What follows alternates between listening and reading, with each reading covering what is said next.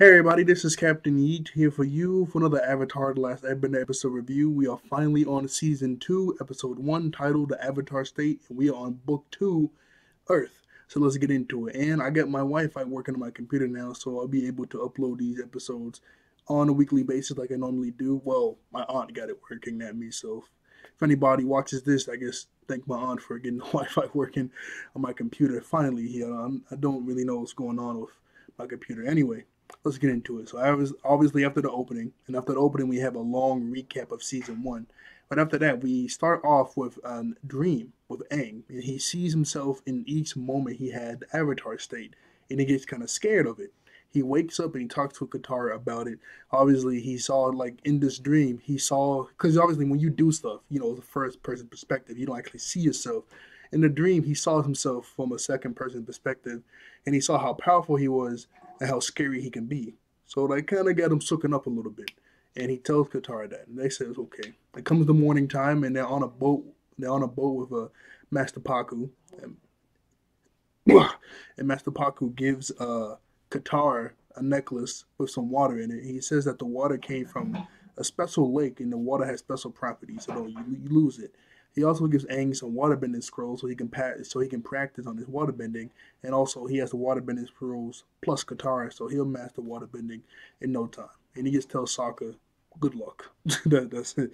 That's all. That's all he tells Sokka. And he also mentions to the Avatar group that if they keep flying north, they're gonna find an Earth Kingdom, not an Earth Kingdom, but a little Earth Kingdom village there where they're gonna find General Fong, and they're gonna escort them to Wamashu, so Aang can learn earthbending from Master Bumi, or King Bumi now. That's pretty cool. And right after that, we cut to Uncle Iroh and Zuko. And let me get to that part right there.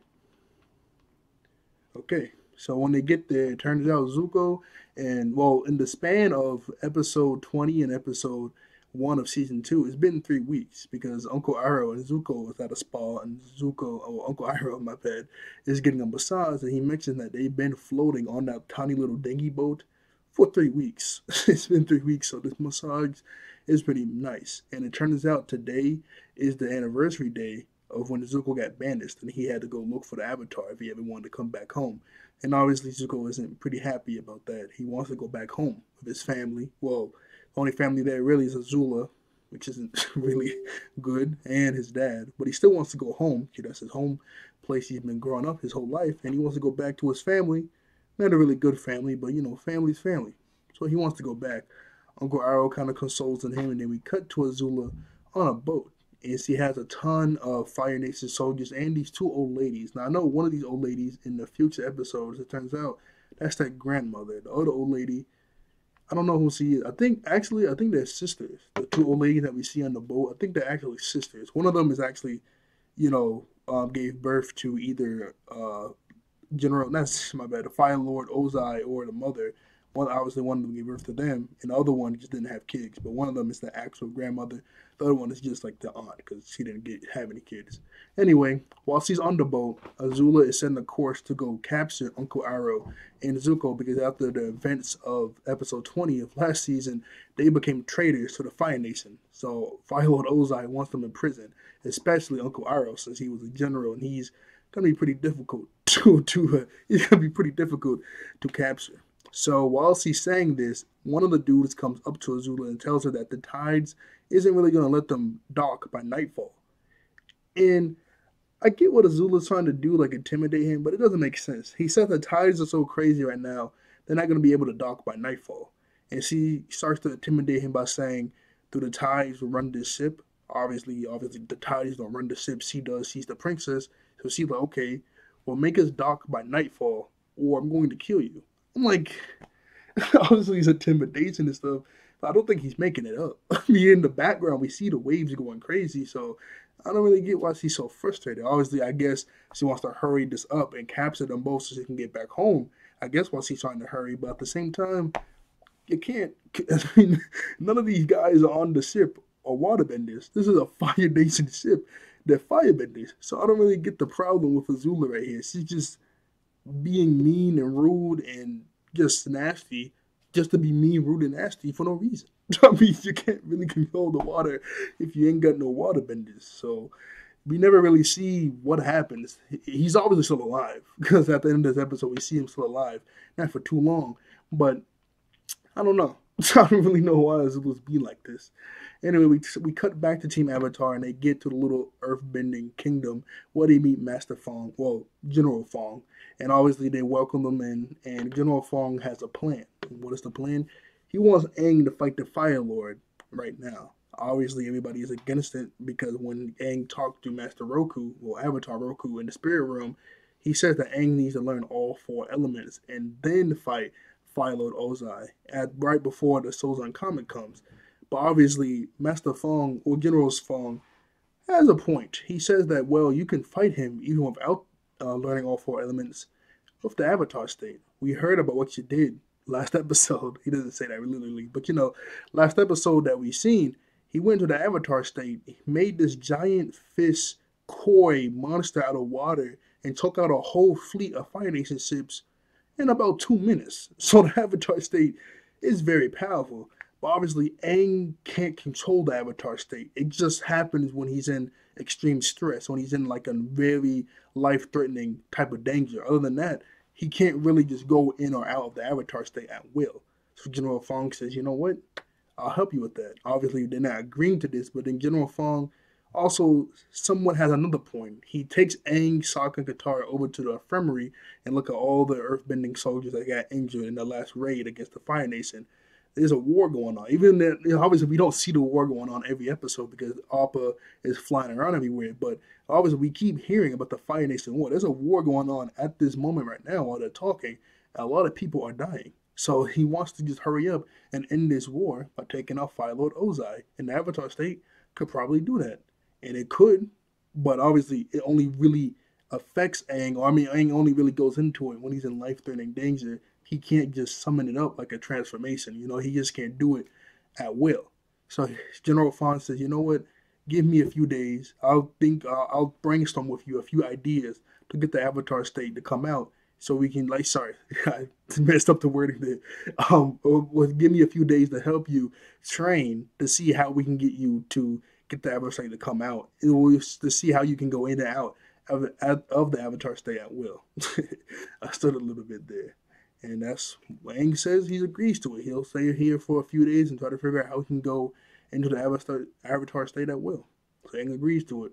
Well, really only Aang and Sokka. Katara is not really down for this idea right now because he said we should do what Avatar Roku said. Learn all four elements and then fight him the right way. But Aang kind of agrees with General Zhao about how there's people dying every moment that they're talking right now. There's a war going on. So he needs to hurry up and end this war by taking out Fire Lord Ozai. So against Katara's wishes, Aang and Sokka says okay, and we cut to the next day where they go through a few different methods to get the Avatar state come out. There's like this one little buffer scene right in the middle where we see Azula on the deck of the ship and she conjures up some lightning and shoots it out. And they did explain this later on in the series about how firebenders can use lightning because lightning, well, I forgot we'll get to the episode where they go to the specifics of how they can even do this. But I know it has something to do with heat because obviously lightning has a lot of heat. Has a lot of heat to it. And firebenders obviously use fire, and that's a lot of heat.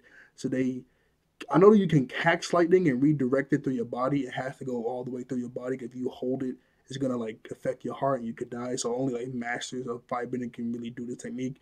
But Azula here, she's just standing and she conjures it just by moving her hands. She doesn't catch it coming out the sky. She just conjures it. If you see right here, let me make sure the volume down. Yep. See, she conjures up the lightning by just standing there. She moves her hand in certain movements, and then she's able to make the lightning come out, and she shoots it out into the sky. And the two old ladies sitting there, boom, right here. See, she just conjured it out of her fingers. She didn't catch it out the sky like some people do. She just conjured it. So, one old lady says that was nearly perfect. Because, she says, that was nearly perfect. You just have one hair coming down.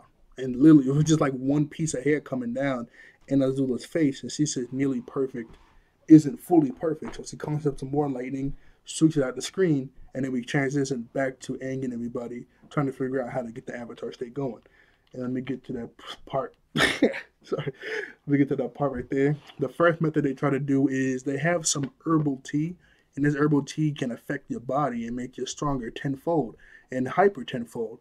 And it does work on Aang to make him hyper tenfold because he starts to run around on his little air ball and he smacks into the wall, but obviously no avatar state. And then they mention about how, I'm really only able to get into the avatar state when I'm going crazy. I mean, not when I'm going crazy, when I'm under intense stress. So Sokka says, you know what? How about I scare you into the avatar state? Okay, so Katara does this to cover his eyes. Then as soon as he moves, Sokka put Momo in his shirt, scared Aang. Obviously, no avatar state. Nothing happened. So then the last method that they try, I mean, I can kind of understand the method, but it was kind of dumb. Aang is wearing a ceremonial garb of every nation. He has a ceremonial water-bending garb around his waist. He has a ceremonial earth-bending hat. He has this on his head. He has a ceremonial air-bending necklace and a ceremonial fire-bending jacket on. So he has all ceremonial. He has a ceremonial something from each nation. And then this guy in front of him puts water into a bowl, fire into a bowl, air into a bowl, and earth into a bowl. Those are on Aang. Obviously, that just makes mud. And Aang says, I'm not really feeling anything. And then he sneezes and all the mud gets on everybody else. So all the ideas that they had didn't really work. We cut to Zuko and Uncle Iroh chilling inside this little hut, and Uncle Iroh has a ton of sea cells, and he's really excited because he can't wait to bring them with them. But obviously Zuko's like, we don't have a ship anymore. We're fugitives to the Fire Nation. We have to carry everything on our own. We can't carry all these sea cells. Are you being ridiculous? We can't carry all of these sea cells. Like, you're being stupid. Out of nowhere, Azula pops up, and Azula tells them that Father has learned there's a coup in the Fire Nation trying to take them down. And the only people he can really trust is family. Family is the strongest after all. So he wants Uncle Iroh and Zuko to come back home. He's also feeling sad and regretful of banishing Zuko. And obviously Zuko is like overwhelmed from all this information. Like, your father wants you back to come home. You're gonna be unbanished soon. Obviously all these emotions are clouding up inside of Zuko, and he's really happy. And Zuko is trying to take a moment to like take it in. And Zula's like, "Aren't you happy? Aren't you gonna say something?" Uncle Iroh goes, "Zula, he's just trying to shut up, Uncle." He just yells at him for no reason. Zula is ridiculous. Obviously, Zula does see that. Obviously, Zuko is really taken aback by all this information. So she says, "Well, our ship is going to leave tomorrow morning. Come out, come to the ship, and we'll take you home." And he's like, "Wow, I can't believe this. I'm gonna go home. I'm really gonna go home." He is happy. He is very happy. We cut back to Aang and Katara. There's a lot of cuts in this episode. We cut back to Aang and Katara. And Katara says, "Aang, can I talk to you real quick?" He's like, "Yeah, okay, Katara, go ahead." Katara says, "Do you remember when you found Monkey Yasu's skeleton at the Airbending temple?" And he's like, "Yeah." "And you went into the Avatar state because you were in so much pain and so much rage. And seeing you in that much pain and rage really hurts the people you love. It hurts me to see you in the Avatar state, because obviously when you're only in the Avatar state when you have a lot of pain, rage, or if your life is in danger. And seeing him like that, it just hurts Katara's heart." And he says, "I thank you for telling me this, but I'm still going to try to get the Avatar state going." She's like, "Why?" Like, just like General Fong said, there's going to be people dying every day because of this war. She says, "Aang, I'm not, I just can't see you do this to yourself. So I'm not going to come to your training session tomorrow to get the Avatar state going." So he says, "Okay." He doesn't say like, "Okay, fine." Go ahead like y'all mean like that. But obviously, he's like, "Okay, yeah, I can't stop you. You made up your decision. All right." I guess that's what we have to do. We cut back to Uncle Iroh and Zuko. Obviously, Zuko is like really happy. He's hyped up. He's gonna go home tomorrow. He's gonna be unbanished. But Uncle Iroh, he's having second thoughts about this. Obviously, Lord Ozai, it's like they don't mention this a lot in the show, but Lord Ozai and Uncle Iroh, they're brothers. And obviously, Uncle Iroh would know his brother, so he was like, being regretful of banishing Zuko.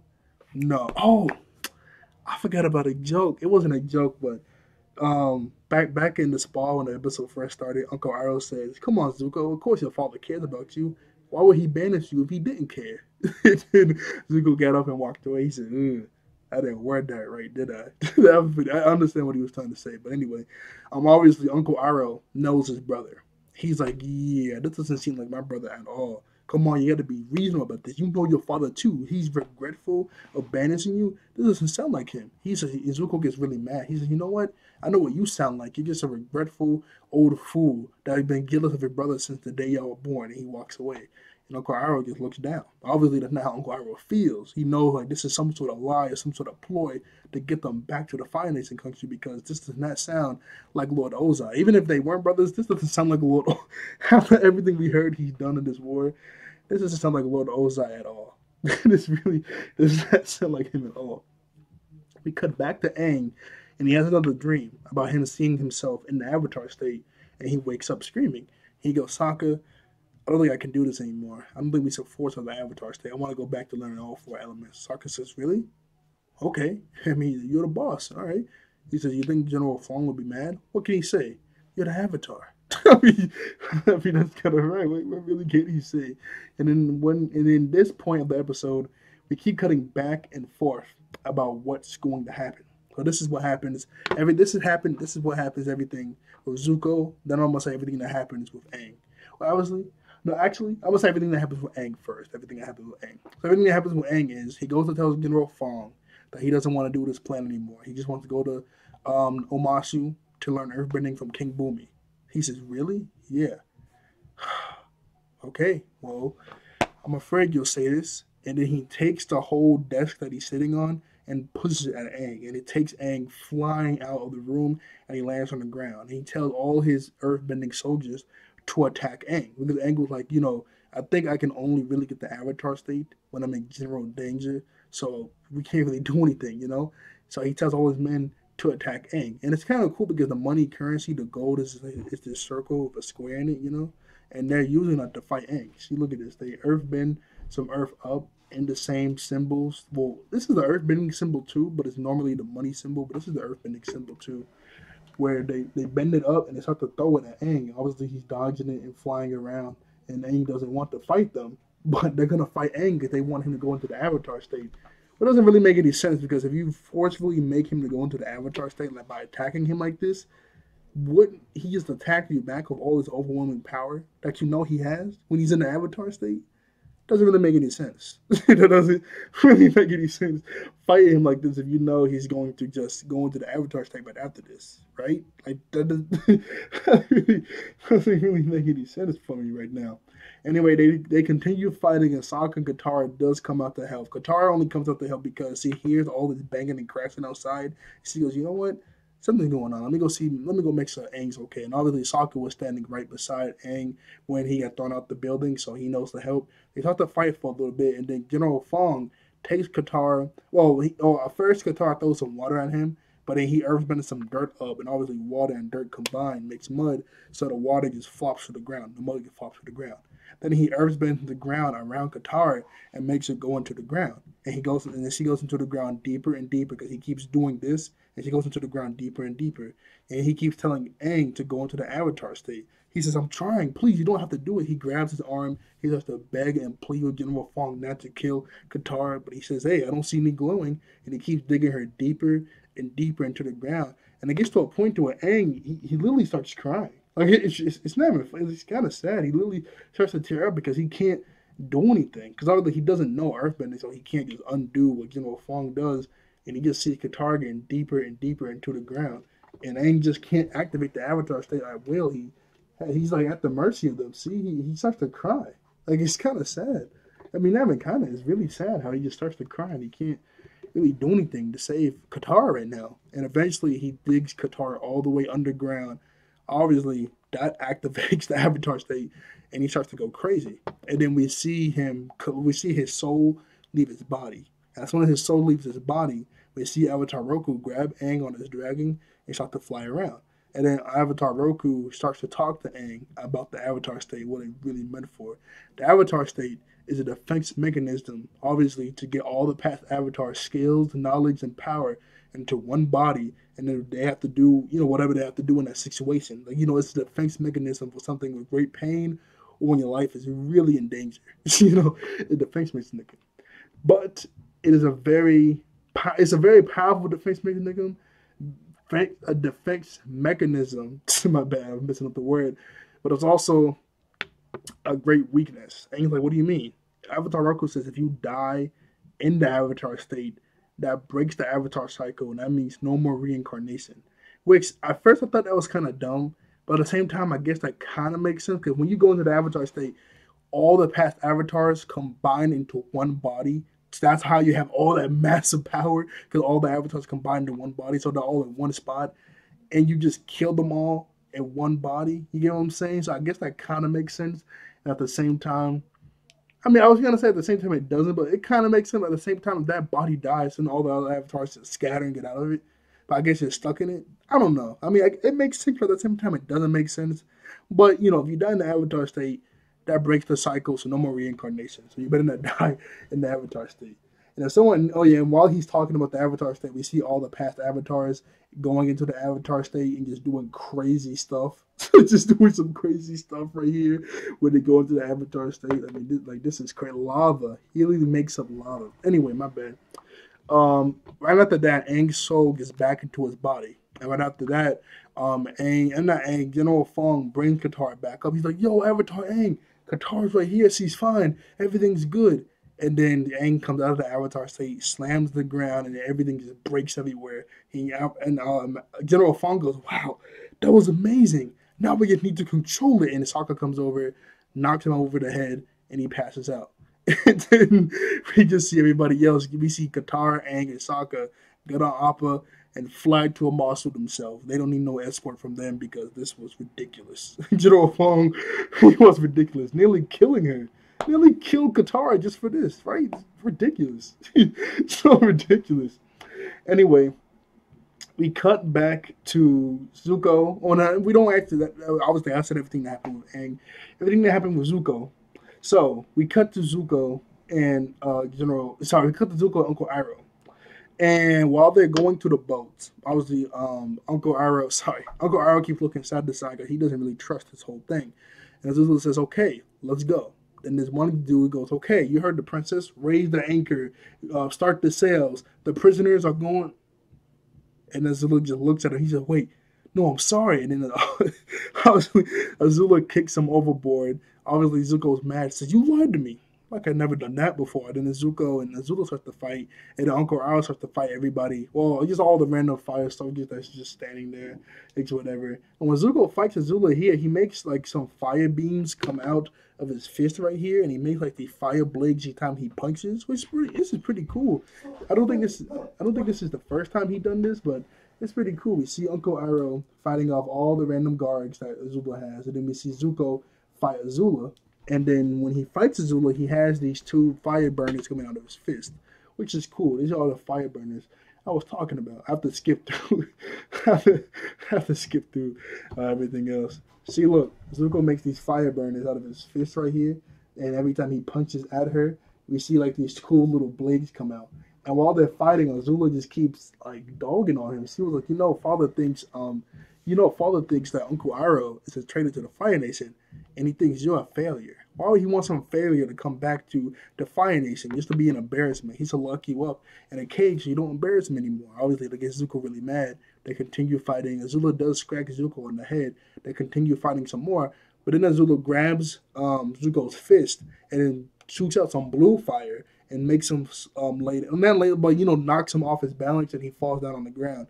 And when he looks up, Azula starts to conjure up some lightning. Obviously, Zuko's surprised because, you get shot with some lightning, you're dead.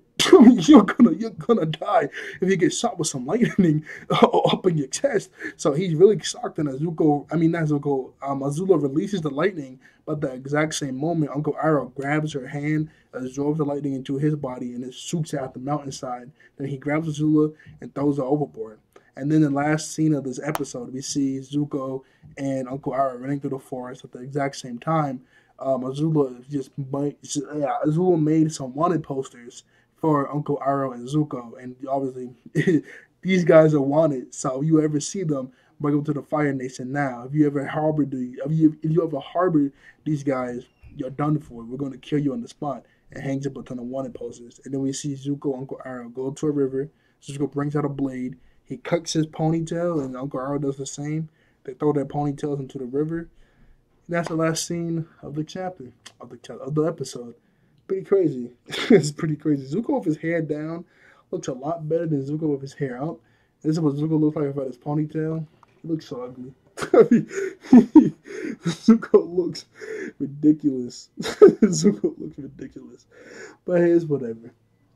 It's whatever. But that's the last scene of this episode. So, my bad for this episode coming out so late. I'll be right on time next time.